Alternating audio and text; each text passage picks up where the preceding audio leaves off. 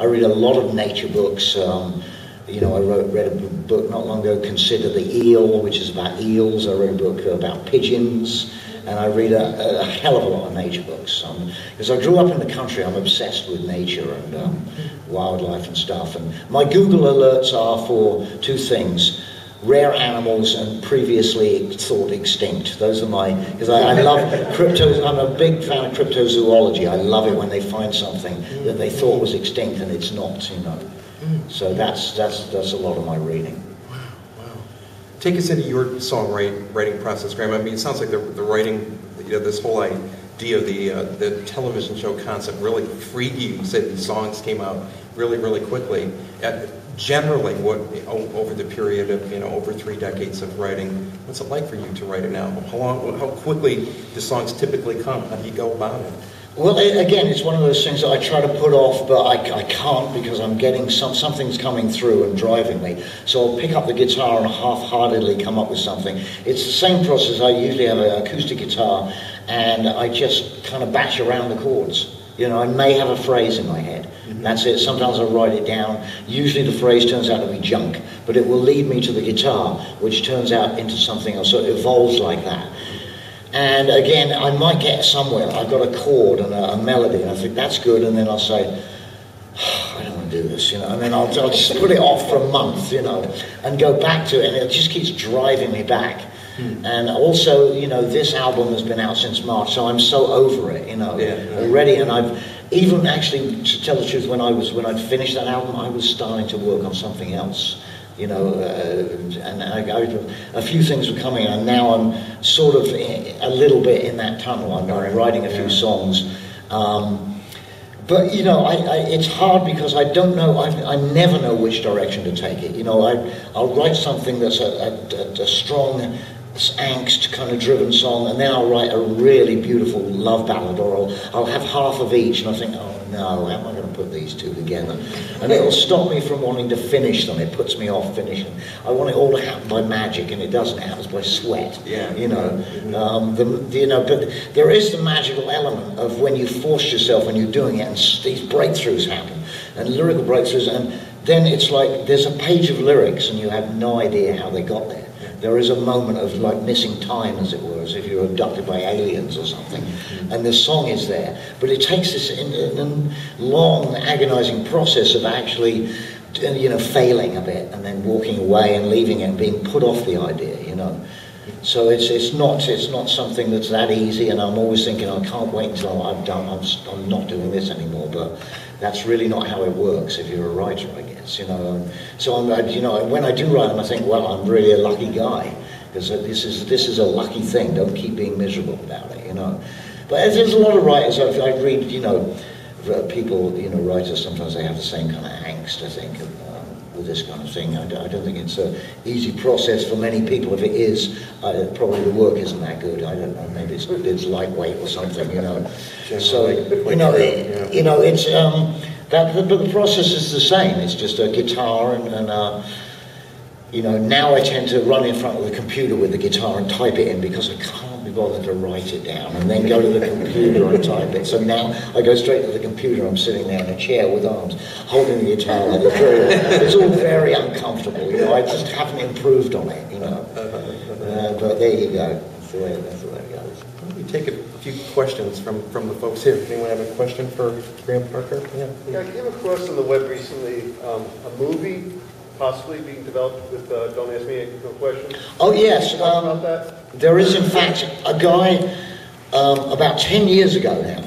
He won't admit to that, but it's true. About 10 years ago, this guy, Michael Gramaglia, approached me somewhere and said, I'm doing a documentary on the Ramones, and I'm a huge fan of yours. I want to do one of you. And I was like, no, I just, there's nothing going on here, you know. Just, people like watching paint dry. The Ramones are, you know, there was like a Greek tragedy there, you know. There's really something probably that more than me to write about. I really don't want to make a film about. I don't want to do it. But he kept badgering me, and then I came up with Carp Fishing on Valium, the book, and I took it on the road. I did a series of shows in clubs where I would read from the stories and then do a song that I'd written. I specifically wrote songs to go with those stories. and which came out on my website later, the songs for that. So I called him up and said, you know what, I've got something here, maybe you can do a film about this. And he said, great. Basically, for him, it was an in, you know, and he wasn't really going to do it about the book. He just wanted to start filming me. And so it went on from there. So that was in, like, you know, whatever year that came out, so 2000 or something. It was back then, I think. And so that's when he started doing this thing.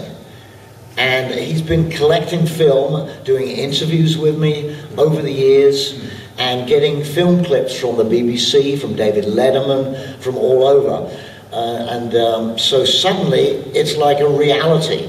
And that's why he put it on this site called Kickstarter.com, because he had to make $47,000 to pay for the clips. These things cost a lot of money, the licensing fees, you know. So he's had to, and fans sent in the money just like that, boom, it was done, $50,000. So I'm like dreading it, you know. I was like, I can't believe my fans did that, the bastards, you know, why did they? There's a mixture of this humbled feeling that people would do that for me. On the other hand, oh no. So I'm dreading this, man, you know. Anyway, there's going to be a screening in New York for some of the people who paid like $1,000 or whatever, and that's happening. And apparently it's coming out also simultaneously, probably will come out first, is a film of me and my sometimes backing band, the Figs, from our tour. Yes, the Figs, that we toured in April and May, supporting this album. And my publishing company, Primary Wave, they paid for a pro crew to come out, 8-camera shoot to film us in Fairfield, Connecticut. So that's coming out as well. So it's got champagne for everybody, darlings. You know, I'm going to be drinking champagne in the morning soon and swishing around on red carpets and stuff. You know, it's all going to be going on for me. It's going to be a life of film. So, you know, there's a DVD of the show with an interview on it and a live album with it as well of this show, and a documentary. Can't wait. You know, so, you know, let's get it done before I could die at any, you know, that age, you know, quickly, you know, get it done now, I suppose. You know. Anything, there's a lot of guys my age, like, he's there, he's gone, Jesus, you know, so better get it going, you know. It's good news. Another question?